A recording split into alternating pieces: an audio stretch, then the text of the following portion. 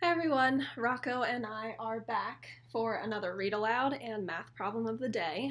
And something that I think we really need to review and go over and discuss because it's so important are the four main parts of speech, which are noun, verb, adjective, and adverb.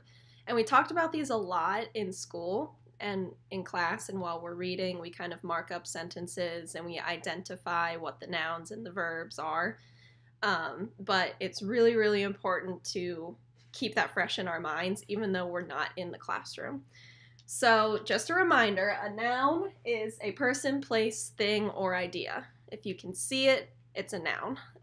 If it's something that you can talk about, it's a noun. So, it's anything like a marker. I gave an example of a book, your brain, a dog, his bone, anything.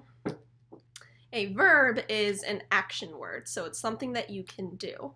So I just threw his bone. So throw, eat, read, smell, taste, jump, skip, hop, anything like that is a verb, anything that you do. An adjective, it describes a noun. So when you have something, what does it look like? What does it sound like? What does it feel like? Anything that you would use to describe what kind of thing that is. So I put slimy here. So if we're talking about a noun, which is a worm, an adjective I could use to describe it is slimy. What kind of worm is it? Slimy. And finally, we have adverbs. These are the most difficult, I think, to find, and they're kind of tricky because they describe how you do something. They describe the verb. So if you're eating, how are you eating? Are you eating quickly? Are you eating silently? Are you eating slowly? Are you eating loudly? It's how you do something. And almost always an adverb will end in ly, so silently. That's not always the case, but that's just kind of a good rule of thumb if you're ever confused about what an adverb is. They almost always end in ly. So what we're going to do is, you all know how much I love SpongeBob, so I found a SpongeBob kind of chapter book. There are 8 chapters in the book. They're very short, but I'm only going to read half of the book today. I'll read chapters 1 through 4 today, and then I'll read the other 4 chapters on Monday. And as I'm reading, I'm going to point out some really important nouns, verbs, adjectives, and adverbs that I identify as being the most important on the page. If you're listening to me reading and you hear me say something like, oh, that's a noun, oh, that's a verb, you can leave it in the comments if you'd like, or you can respond to me on Flipgrid, or next time we have a Zoom meeting, you can share whatever parts of speech that you found. I'm just going to point out the most important ones, in my opinion. So this is a SpongeBob Movie Pants, Scene 1, Take 1. It's a very silly book about SpongeBob and Patrick wanting to make their own movie. So like I said, as I'm reading, listen out for nouns, verbs, adjectives, and adverbs. Chapter 1, Birth of a Notion. One day, SpongeBob SquarePants and his best friend, Patrick Star, were walking home from the movies. That was the best movie ever, SpongeBob said. I laughed, I cried. So on that page, there are lots of parts of speech that I identified right away. First, I'll start with the nouns. So we're talking about SpongeBob SquarePants. He himself is a noun, and he's talking about his best friend, Patrick Star. Now, a friend is a person, so those are 2 nouns that I'm going to add to my chart. And as we're talking about SpongeBob's friend Patrick, it says that he is his best friend. So we're describing what kind of friend he is. He's not the worst friend, he's not a silly friend, he's the best friend. So if friend is our noun,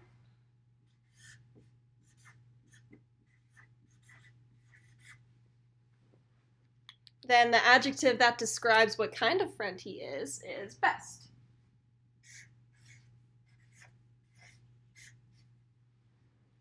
Okay? That was the best movie ever, SpongeBob said. I laughed, I cried. So we can see or we hear two different things that SpongeBob did. He laughed and he cried. So two verbs that I read are laugh and cry. All right. I cried too, Patrick admitted. Only after you spilled your popcorn, SpongeBob pointed out. That was so sad, Patrick sobbed, blowing his nose. SpongeBob wondered how he could make people laugh and cry. Patrick thought for a moment. You could tickle folks and then rub them with sandpaper, he suggested helpfully.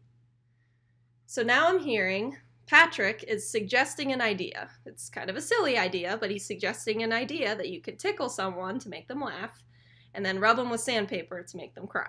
That's not exactly what SpongeBob was talking about, but he suggested something, so that's what he's doing. He suggested it. To suggest kind of means to give your idea about something. And then it says that he suggested it helpfully. So that's how he suggested it. He wasn't suggesting it in a mean way or in a way to kind of make fun of him. He was trying to be helpful about it. So... helpfully. All right. Or I can make a movie, SpongeBob declared. About tickling people with sandpaper, Patrick added. Chapter 2, There's No Business Like Show Business. SpongeBob quickly ran to the local fast food restaurant, the Krusty Krab. He wanted to tell his boss, Mr. Krabs, about his idea to make a movie. What kind of movie? Asked Mr. Krabs. So I hear another verb. It says SpongeBob ran to the local fast food restaurant. So he was running. And it described how he ran. It said he ran quickly. So quickly is going to be our adverb.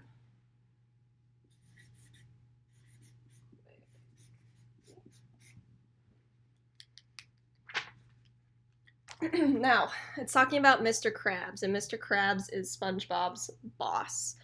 And he has an idea about making a movie. So those are two nouns that I can use as examples from this book. He has a boss,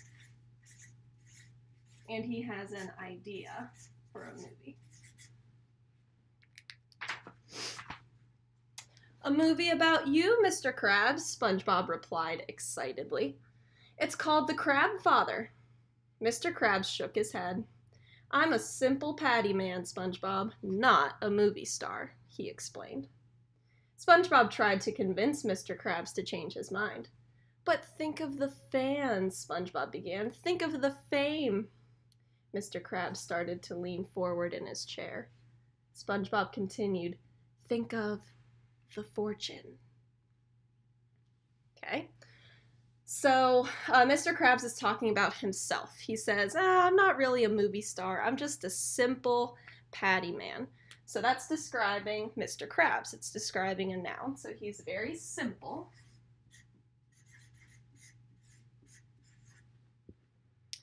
And it says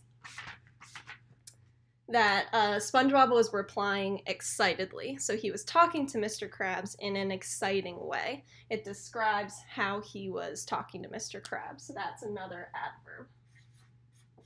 Excitedly.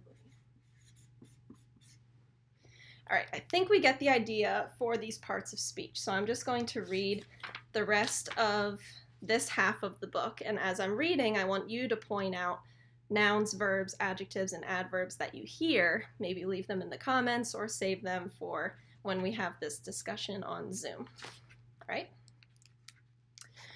Suddenly, Mr. Krabs jumped onto his desk. Now you're talking my language, SpongeBob, Mr. Krabs said, shaking SpongeBob's hand. When do we start?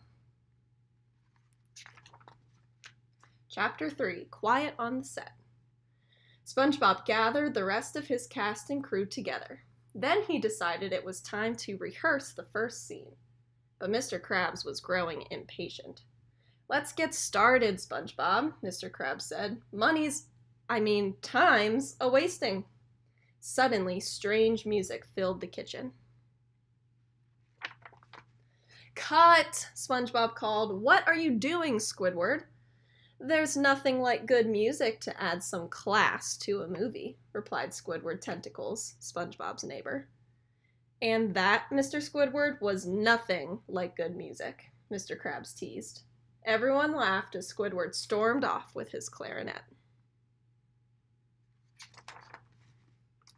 Chapter 4, I'm ready for my close-up, Mr. SquarePants. SpongeBob asked Mr. Krabs to practice his lines one more time. Oh, the joyous life of a fry cook, sang Mr. Krabs. That was great, Mr. Krabs, SpongeBob told him. Now we're ready to roll the camera. Action! When the camera started rolling, Mr. Krabs started sweating. Oh, the life of a fry cook, he said nervously. You can do it, Mr. Krabs, SpongeBob whispered encouragingly. Remember, you're the crab father, SpongeBob added. But Mr. Krabs became more and more nervous with every passing second. Cut! SpongeBob finally shouted. Once the camera stopped, Mr. Krabs instantly felt better. I'd say that went pretty well, eh, SpongeBob? He asked. So that was the first half of the book. Obviously, Mr. Krabs is not doing a great job of being the star in this movie. So that's our conflict that we are seeing right now, and hopefully by the end of the story, the conflict will be resolved and it'll be fixed. So like I said, as I'm reading, I hope you heard some more examples of all these different parts of speech, and on Monday, I will have a more full list of all of the adjectives, adverbs, verbs, and nouns that I came across in those first 4 chapters. Thank you for watching. I loved seeing so many of you yesterday on Zoom. It was so great to see all of your faces. Hopefully I can see some of you again today at 1 o'clock. I can't wait to see all of you. Love you, miss you, and I will see you all soon.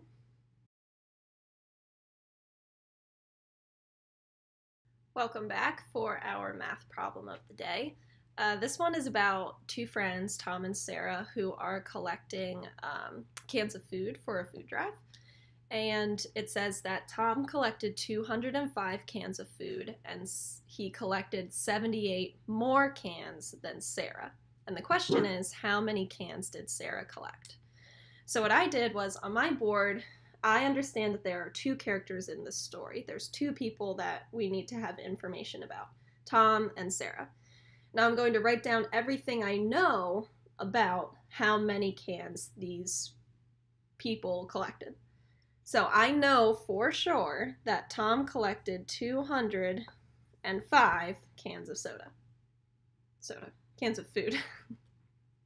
Sarah, on the other hand, we don't know how many she collected. We know that she collected 78 less cans than Tom, but we don't know the exact number. It says that Tom collected 78 more cans than Sarah. Well, if Tom has more, then that means Sarah has to have 78 less cans than Tom. So in order to find out how many cans Sarah collected, we need to figure out a number that is 78 less than 205. Now I know when I'm looking for a number that's less, the operation I'm going to use is subtraction. So I'm going to do the total 205 minus 78, and I'm going to make sure that I line up my 1s and 10s places, because it's really easy to get tricked by putting them in the wrong spot, and then that'll just confuse you. So first we're going to do 5 minus 8. We can't do that because 8 is larger than the 5. So we have to come over here and borrow from the 10s place. But there's a problem. We don't have any 10s. We have a 0, so there's nothing to borrow from. So what we have to do is come over here to our hundreds place and borrow 100. If we had 200s, but we borrow 1 of them, now we have 1. And 100 is the same as 10 10s. So we borrowed that 100 and gave the 10s place 10 10s. But now the whole reason we did that was so that we could get some more 1s. So now we have to borrow 1 of those 10s and give it to the 1s place. So now we have 15 minus 8, which we can do. 15 minus 8 is 7. 9 minus 7 is 2. And 1 minus nothing is 1. So according to our math right now, Sarah has collected 127 cans. Now to make sure that this answer is correct, I can check my work.